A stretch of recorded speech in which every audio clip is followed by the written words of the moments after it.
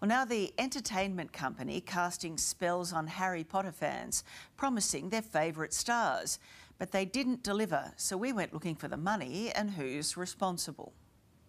I solemnly swear that I am up to no good. We worked so hard over all our years in the public eye to be transparent, to be honest with people, to be upfront and treat people with respect. And I think that they're just trying to tarnish our name with this to cover their own back. That just seems extraordinary. I think it's just shocking that you could treat people like that and just shift the blame as if it's all hunky-dory. Stupidly, I fell for it in the beginning, so that was just a big lie. If this story was a movie, you could call it Harry Potter and the Cursed Fans. Only this time, there's no happily ever after. Lights, camera, action.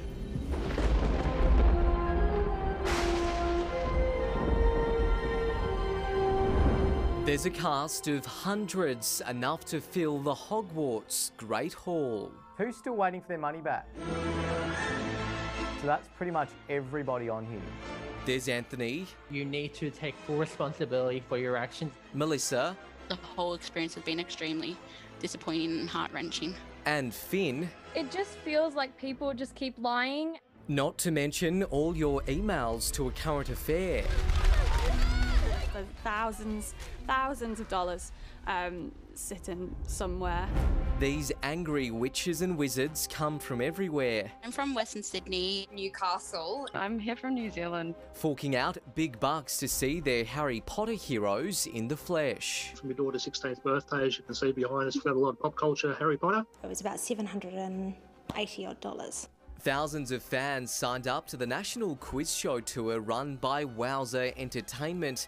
But since COVID hit, it's been repeatedly postponed. Now, 2 years on, the show's been called off entirely. Getting a refund is harder than breaking into Gringotts Bank. So, where's the money? At the helm of Wowza, Justin Armour. Mid-2019, Justin was bankrupted, meaning he can't be a company director. Wowza's in a family member's name despite Justin running the show. Justin is Australia's very own Voldemort. While ticket holders have been busy trying to get their cash back, Justin's been busy too, spotted from Melbourne to Perth and Darwin. Bloody hell! This bad taste in the mouth this has done for the arts industry going forward. If Quidditch was a game of excuses, Wowza would probably take out the cup.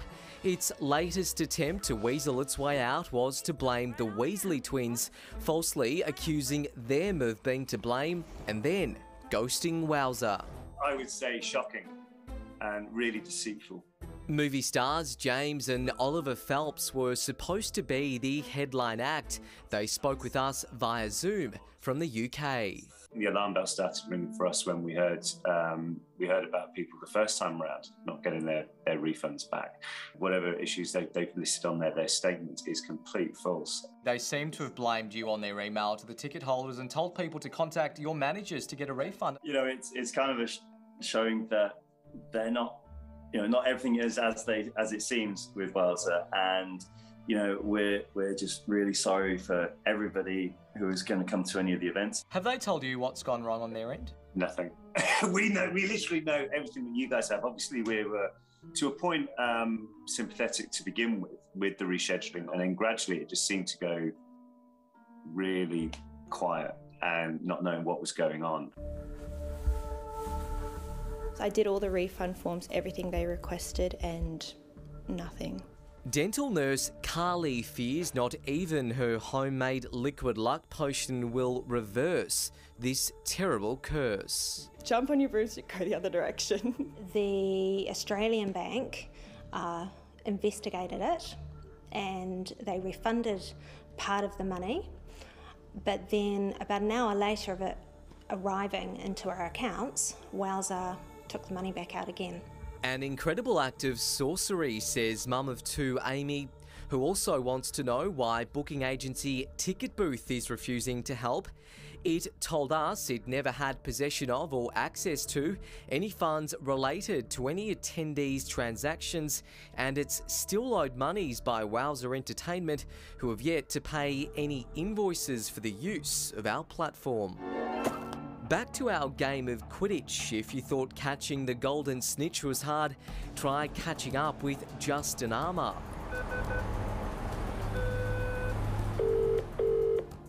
Hi, thank you for calling Justin. Wowza Entertainment is now being shut down by ASIC, just like Wowza Events was in 2019.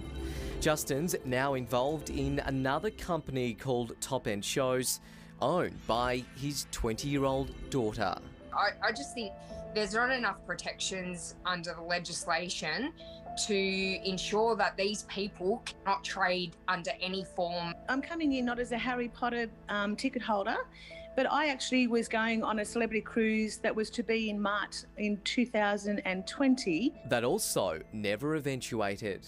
I tried several times to recoup those funds. It's been very difficult. The banks have made it really hard as well. We can also reveal that some venues, tentative inquiries were made by Wowza, but bookings were never actually finalised. Honestly, I'm just surprised that a company like this in Australia can get away with it. I know in the statement like Wowza were making out like that they're a family-run business and everything like that, but I mean, we feel more sorry for the people from the hard-working families who have put money into something which is never going to materialise, and our heart goes out to them. Part of Harry Potter is that it is the world of magic and showing that at the end of the day, good does trump evil, but did that happen today?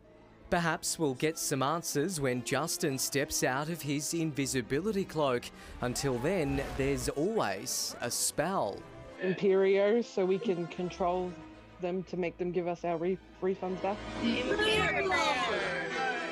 Thank you so much for speaking with us, and we hope to see you down under very soon. Fingers crossed. Cool. Cheers, thanks very much. Thank you. Well done, Sam, as well, just for bringing this to life for everybody as well.